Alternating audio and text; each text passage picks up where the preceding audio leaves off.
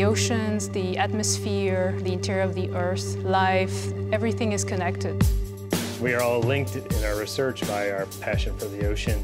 WHOI is an amazing place full of extraordinary people who are truly curious about the ocean and want to understand how it works. How it interacts with the rest of the planetary systems, how humans influence it. The physics, the geology, the chemistry, the biology, the interaction with human society, it's all connected.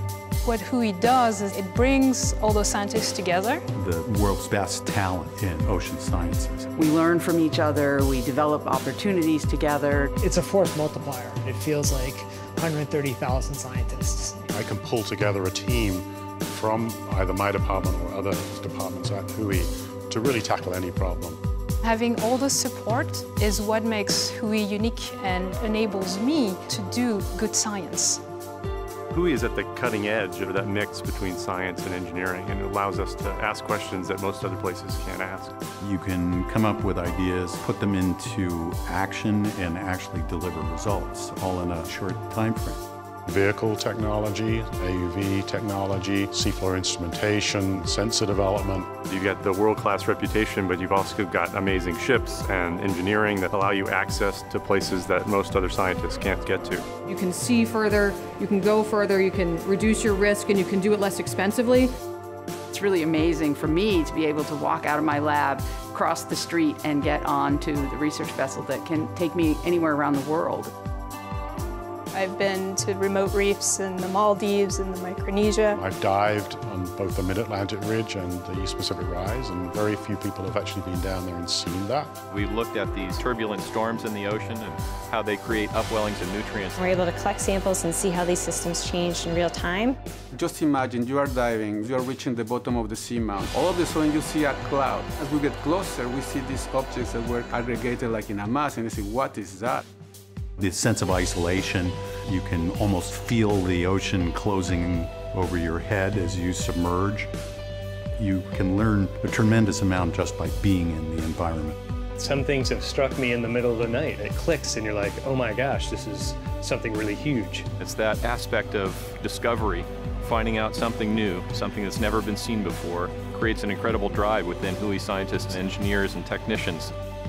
It's such a compelling place to be, so dynamic and so many opportunities that it attracts really smart and dedicated students and young scientists.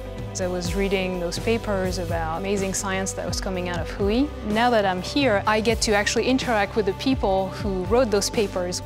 The positive feedback and the collaboration finally made me decide, oh, I want to be a scientist. Oh, I can be a scientist. It's incumbent on us to perpetuate the cycle of education and research and discovery.